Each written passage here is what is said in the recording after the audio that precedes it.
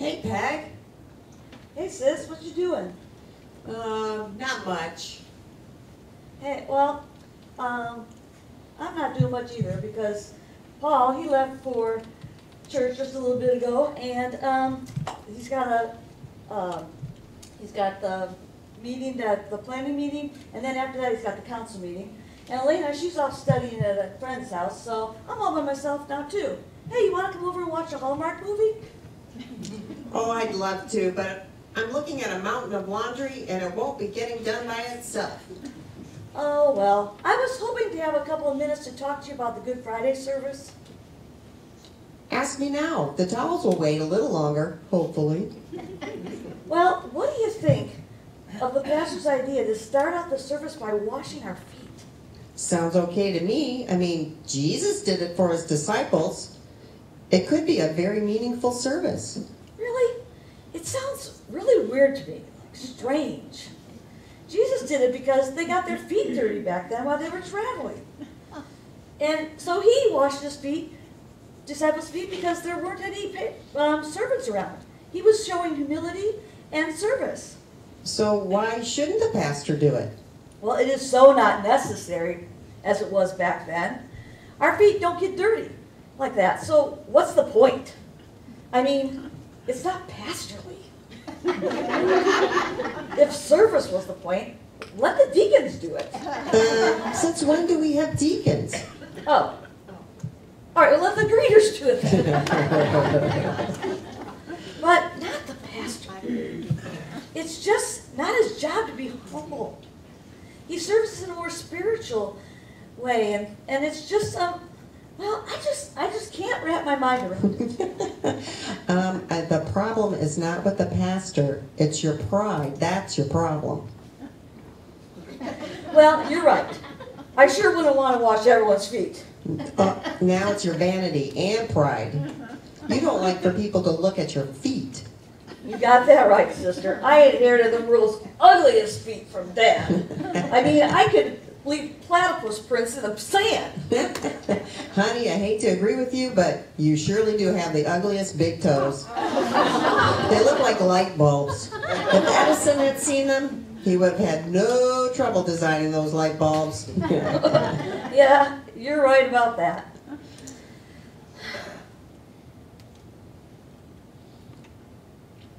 Well, I sure hope you're not thinking about skipping the service just because of the foot issue.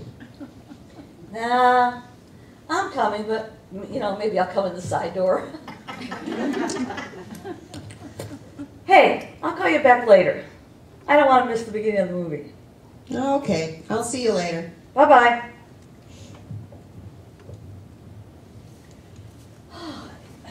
Been a long day.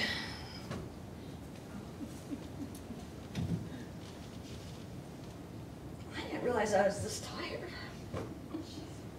I think I'll just close my eyes during the commercials, like...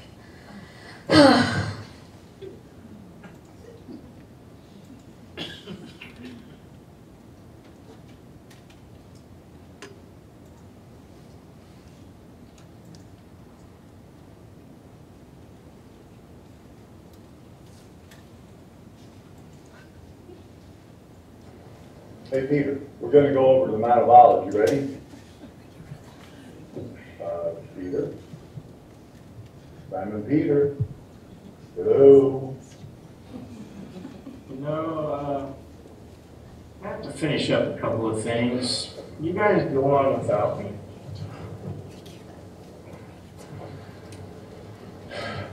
It's nothing. I'd just rather not go.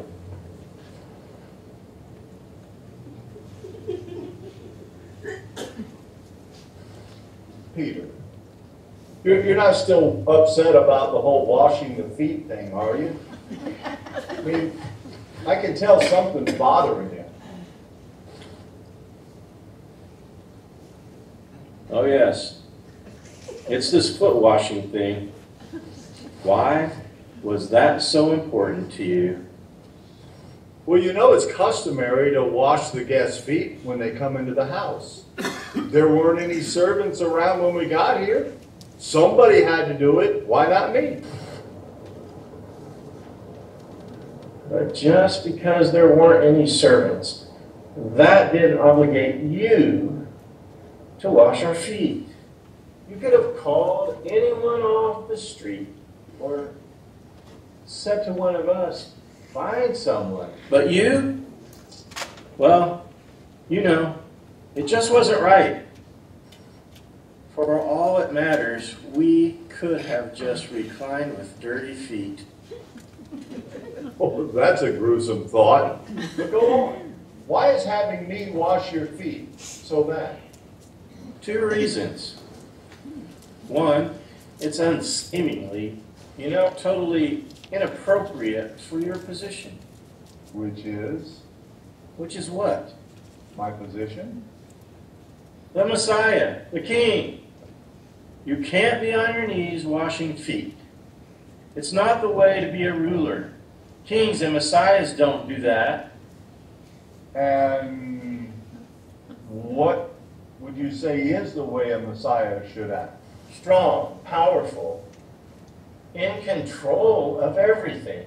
You could have shouted out the door, "Hey, need a servant over here," and 20 people would have come running. People need to know that you have the power to keep the kingdom safe and will keep it safe.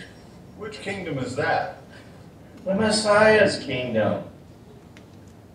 Yours. Look, Jesus, you are the Messiah. You've been sent to reestablish the kingdom. Well, it's time. The signs are all there. I mean, I saw Elijah and Moses with my own eyes. I knew right then and there what it meant. Your kingdom is at hand. Even in the next few days, you might be crowned King of the Jews. And you can take your rightful place as the Messiah who will restore Israel. Just like a few days ago, you rode into Jerusalem to a whole crowd of people cheering you on. Everyone is excited now. We're all on your side. Well, the truth is, a lot of people were not cheering for me. Well then, start acting like a king now and get their respect. You have to know there's going to be a doozy of a power struggle with Herod and Pilate and the Sanhedrin and the priests and the Pharisees. It's going to be a mess, and you've got to use the power of God that He has given you. Heaven help us, Jesus. You can't be acting like a servant. Mm-hmm. Okay, so what was your second reason? I mean, I just don't get it. Maybe everybody else does, but not me. I thought I had it all figured out, but nothing seems to be working. Nothing's working out like it's supposed to. And I can't make sense of the things you've been saying lately. It's like you're saying you are the Messiah, but you don't act like it. Specifically? The things like, you have to be killed and dying, but coming back. I can't come with you. You're going, but later I can. And today you said, I couldn't be a part of you unless I let you wash my feet. That's humiliating, Maybe I made a mistake by dropping everything and coming with you. Okay, so you're humiliated and you're doubting. Is that the second thing?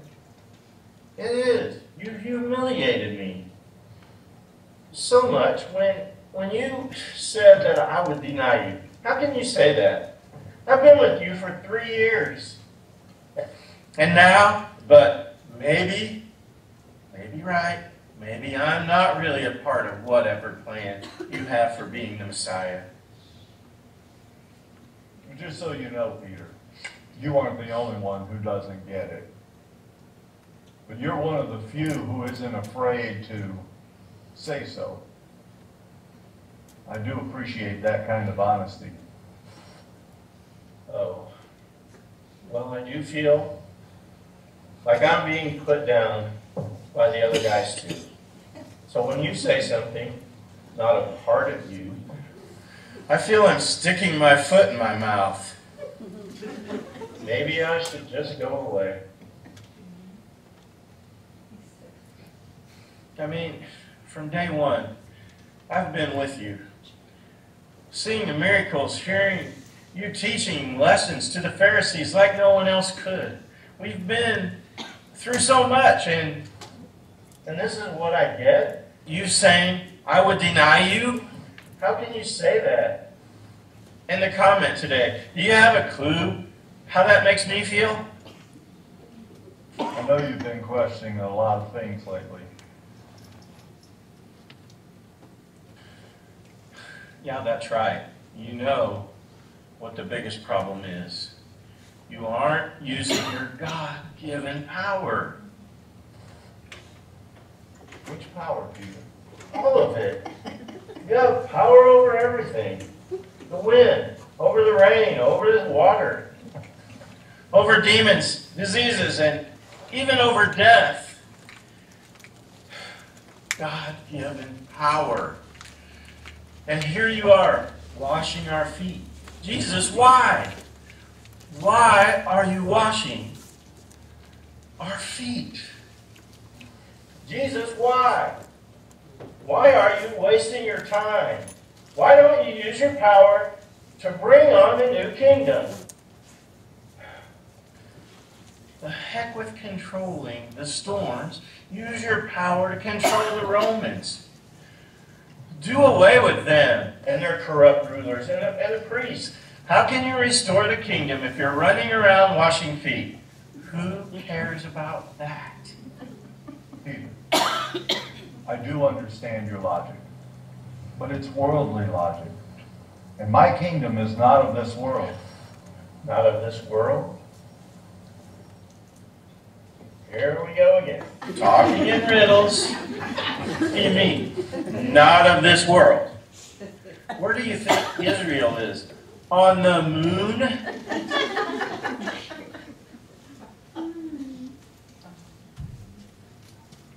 So Jesus, why are you here? If you're not going to restore Israel to where it's supposed to be, then what are you doing? Peter, kingdoms established with earthly power will come and go. Even David's rule, once he passed away, fell apart. So even if Israel was restored to power now, once we're gone, there's nothing to stop it from happening again. Even Rome won't hold on to power much longer. But my kingdom is eternal. My Heavenly Father has created it, and it will never be overcome by anything. But surely a kingdom without a king will dissolve into chaos. My Heavenly Father is sovereign in our kingdom. And yes, you're right. He has given me authority over the rain and the water and the demons and diseases and over the moon and stars as well. These are things. They're just things. They don't have a heart. And that's why we care about your heart and your well-being. You were so loved by the Father. And by me, I might add. Yes, I love you too. And He wants you to love and enjoy being with Him forever. And to enjoy being with Him forever. He sent me to show you this truth. God's kingdom is about righteousness and justice. It's about shalom for everyone.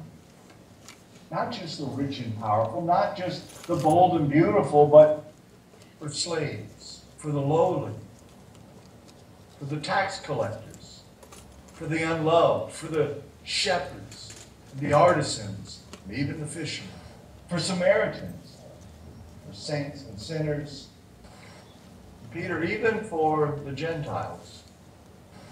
Jesus, how do I get into this kingdom? Trust me and follow me. I'll show you. The kingdom is about service and humility, not pride and power and favoritism. It's about loving God and treating each other with love, taking care of each other. No task is too menial for me or for anyone else in the kingdom. No task is so important it's reserved for a select few. I never thought of it like that. It's okay, Peter. We all agree that we should serve God. We serve Him best by serving each other. We put the neediest needs before our own. And when we are needy, we let others serve us. But Jesus, I didn't really need to have my feet washed today. Truth is, Peter, that we're all needy at times. My Heavenly Father sent me here to show you this truth and the way to His kingdom, the way to eternal life. I am my Father's servant, and by serving Him, I'm serving you. And the other way around too. If you serve me, you are serving my Father. And when I'm gone, Lord, no. yes, I'll go where you can't follow. But that's at first. Soon afterward, you will follow me. By tomorrow night, you'll know what I mean, I promise.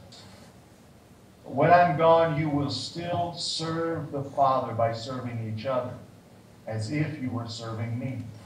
Does that make any sense to you? Well, some of it. I'm sorry for being so thick-headed.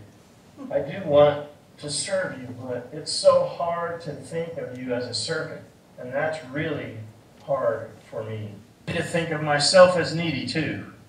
I get so confused sometimes about what I should be doing. Please forgive me. Help me to understand the things you're talking about. Done. So you ready to go to Mount of Olives now? You got it. You don't need that sword tonight. You don't know when I might need it for a snake. Peter, you need to know that I would stand on the snake barefooted before I'd allow it to kill you. You would die to save me. That's why I'm here. After all I've said and done, Lord, why? Because we love you and God. I'm so sorry. I've been so angry and frustrated. I was going to leave the group. Please forgive me. Lord, I want to serve you tonight. What do you need the most right now? I really need you guys to pray with me tonight. You got it, Lord. I'll tell the guys we're ready to leave.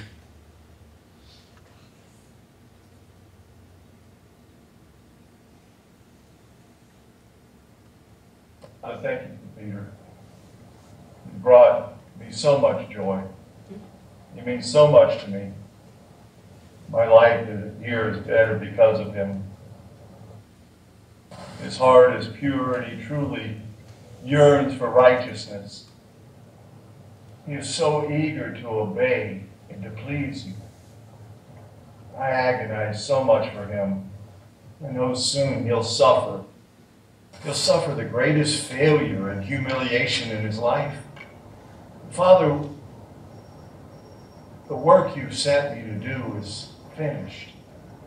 And I won't be there to be able to help him through this great despair and grief.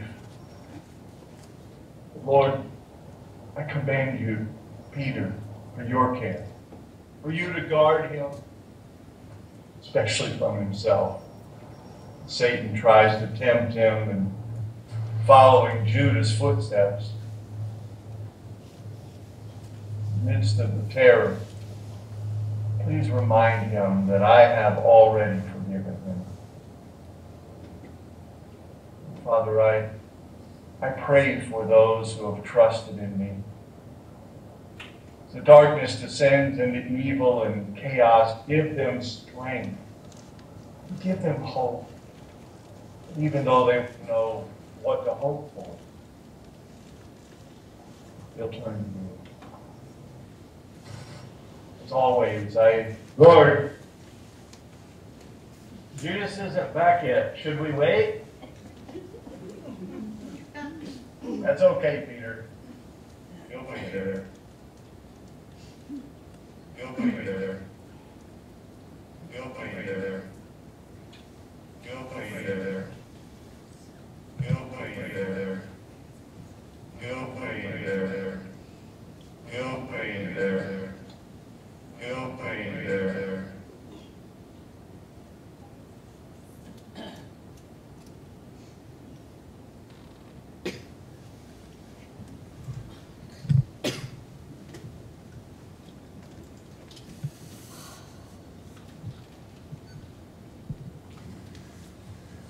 Oh, dear God, I am just as thick-headed as Peter was. I've been in this church all these years and never paid much attention to a lot of things, I guess. Please forgive my shallowness and my pride. Help me to be a good servant. And don't let me be too proud to let others help me. Your son was the ultimate servant, and by serving you, he saved me. Help me to remember this the next time my pride starts kicking in.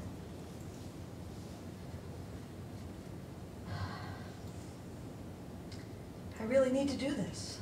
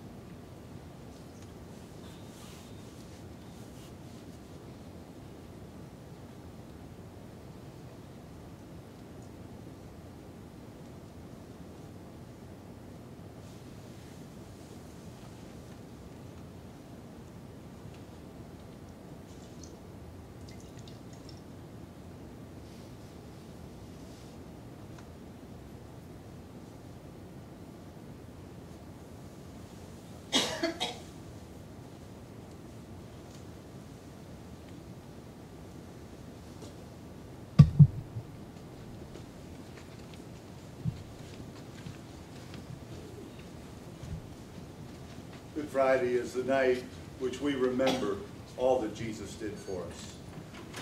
This is the night in which we remember his ultimate sacrifice on the cross. So out of reverence, I want to ask as you leave this place, you do so in silence.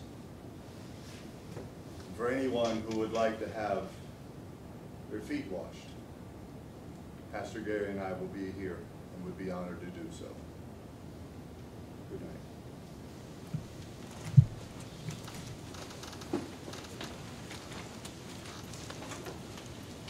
night.